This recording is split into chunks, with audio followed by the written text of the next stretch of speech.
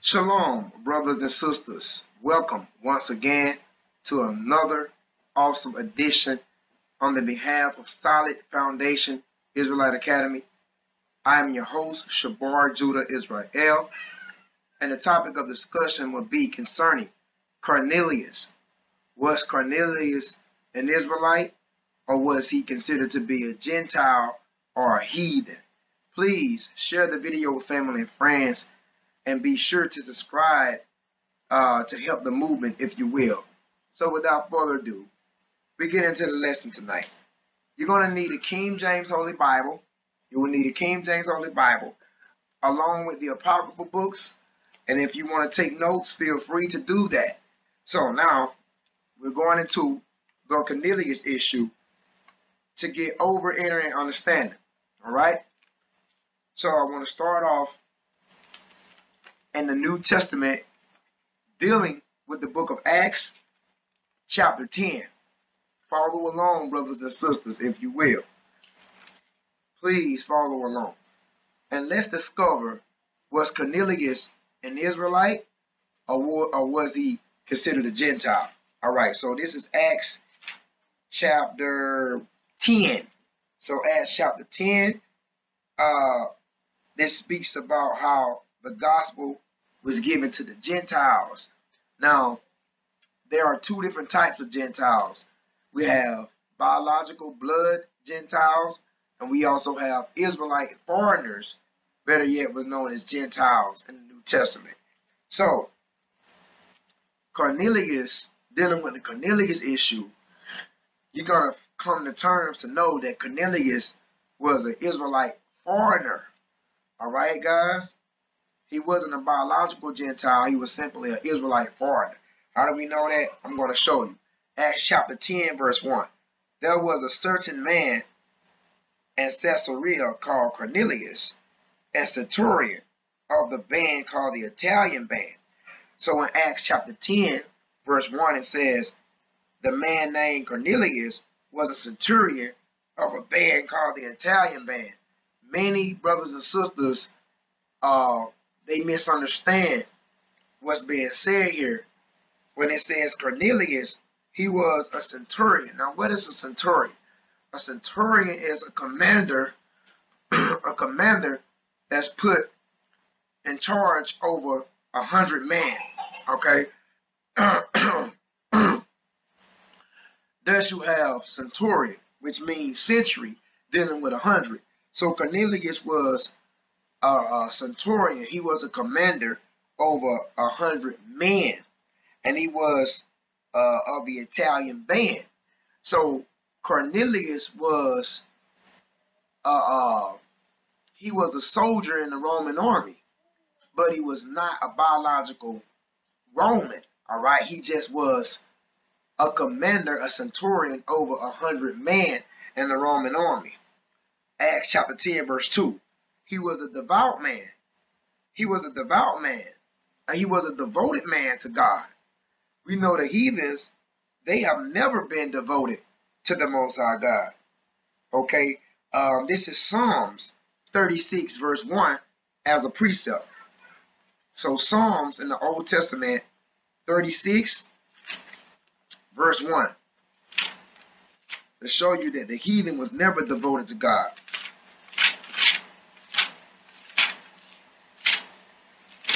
Psalms chapter 36, verse 1. And it reads, the transgression of the wicked said within my heart, that there is no fear of God before his eyes. So the transgression of the wicked said within their hearts that there's no fear of God before their eyes. You see, so we know that Cornelius was not considered to be the wicked, which are the biological Gentiles and the heathens. Why? Because Acts chapter 10, verse 2 says that he was a devout man. All right. Another precept, Acts 22 and 12. So now Acts 22 and verse 12. it says, and one, Ananias, a devout man, according to the law. See, to be a devout man, if you're a devout man for the Lord, that means you are a keeper of the law. That means that you keep God's laws wholeheartedly. Okay? And using the precept to Acts 22, verse 12, just like Ananias, he was a devout man. Ananias was an Israelite. It says, Ananias was a devout man according to the law. Acts 22, verse 12, having a good report of all the Jews which dwelt there. So to be a devout man is simply to walk according to the laws of God. So that's how we know that Cornelius, it was impossible for Cornelius to be a biological heathen, because we showed you in Psalms 36:1 that the transgression of the wicked, there is no fear of the Lord in his eyes. There's no fear of the Lord. You see, and continuing on, back in Acts chapter 10, verse 2, Cornelius, he was a devout man and one that feared God with all his house. Now, what is the fear of God? Because it said Cornelius feared God. What is the fear of God? Proverbs 1 and 7. Proverbs 1 and 7 in the Old Testament as a precept. And it says in Proverbs 1 and 7, it says, the fear of the Lord is the beginning of wisdom. You can say it like that. Proverbs 1 and 7, the fear of the Lord is the beginning of knowledge, but fools despise wisdom and instruction. That's Proverbs 1 and 7. Because it said that Cornelius was a devout man and he feared God. Proverbs 1 and 7 says the fear of the Lord is the beginning of knowledge. Now, that's how we can see that Cornelius, he has to be an Israelite. You see,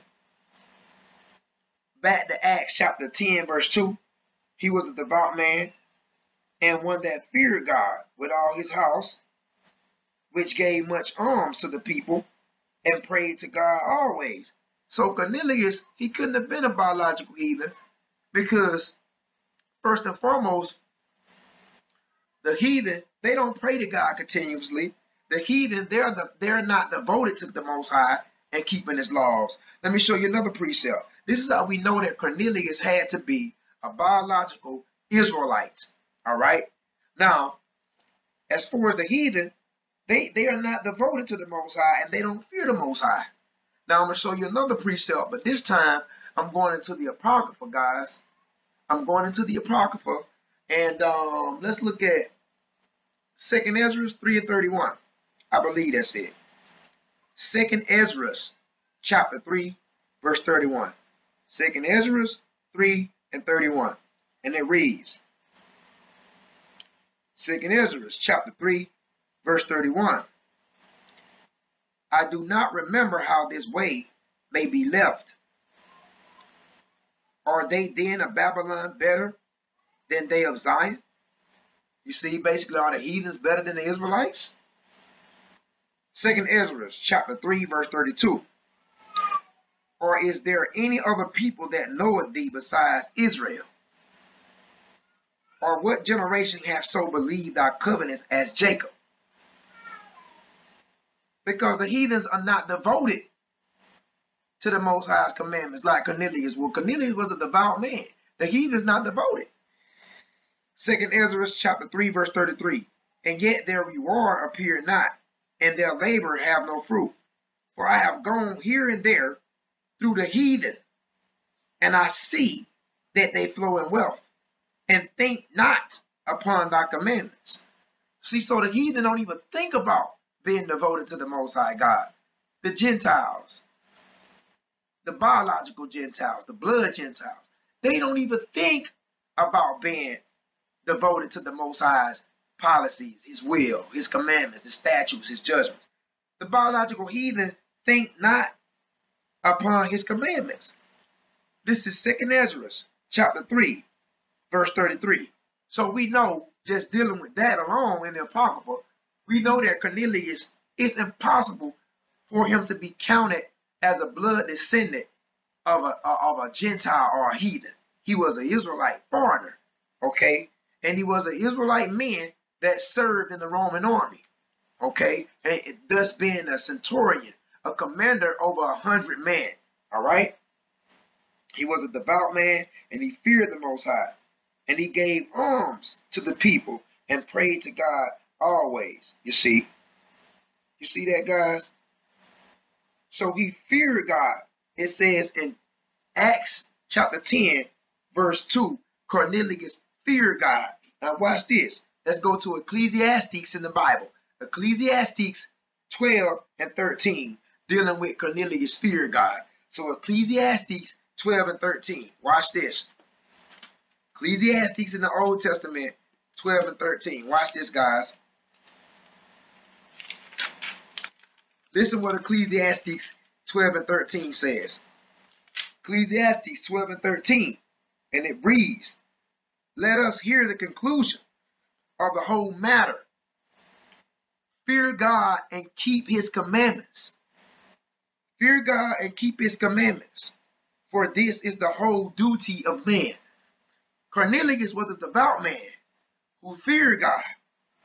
Ecclesiastes 12 and verse 13 says, "Let us hear the conclusion." When it says "let us," it's talking about the Israelites, blacks, Hispanics, and Native Americans. Let us hear the conclusion of the whole matter. What is the whole matter? What is the duty of man?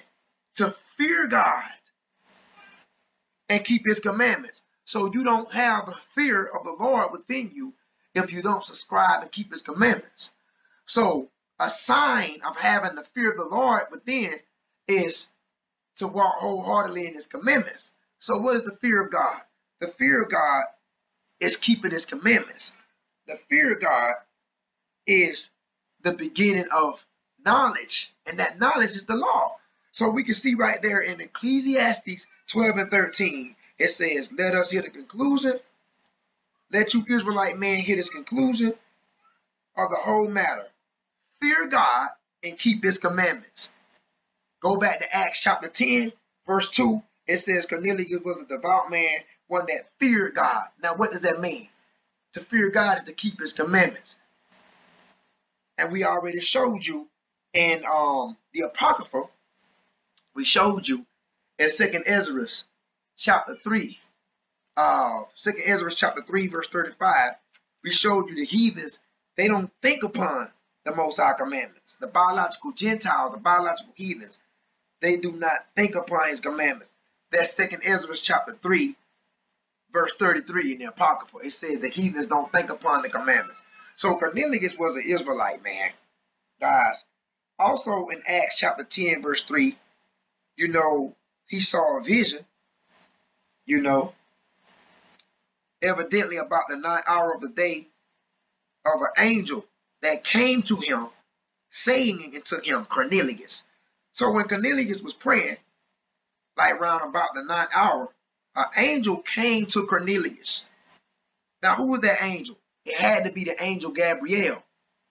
Because when you look at 2nd Ezra in the Apocrypha, going back into the Apocrypha, when you look at 2nd Ezra in the Apocrypha, chapter 3, 2nd Ezra, chapter 3, beginning with 2nd Ezra chapter 3, and when you look at 2nd Ezra chapter 3, verse, let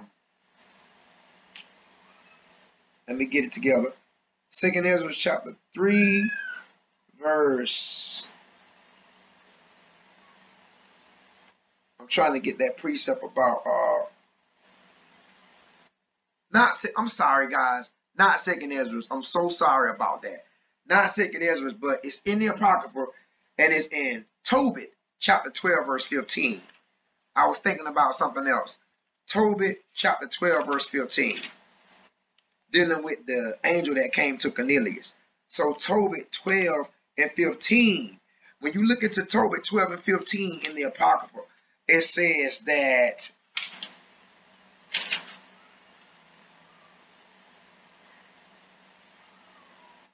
Tobit 12 and 15.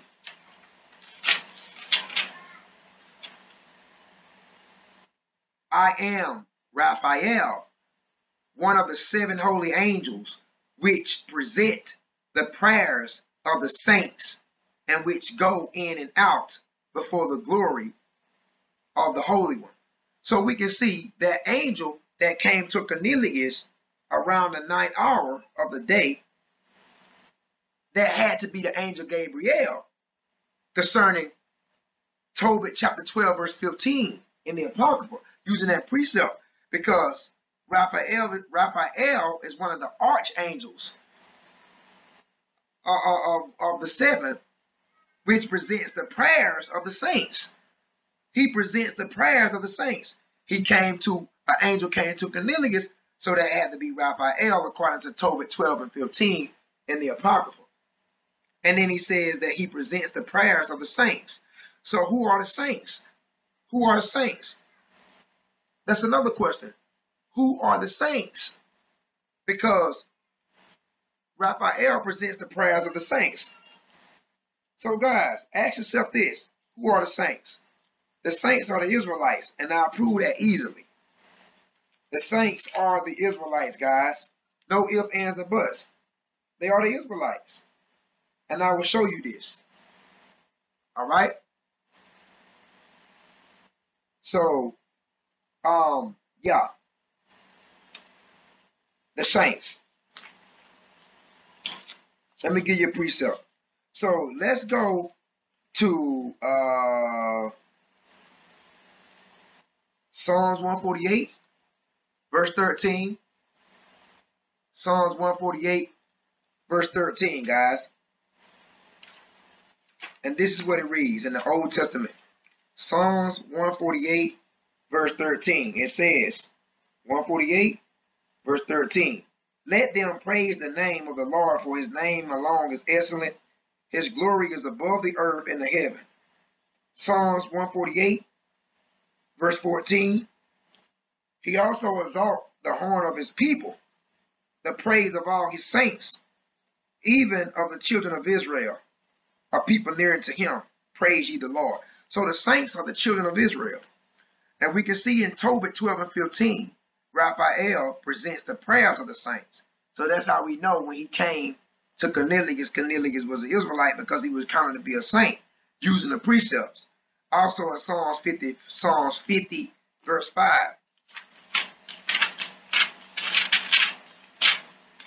Psalms chapter 50, verse 5, it says, gather my saints together, and to me those that have made a covenant with me by sacrifice.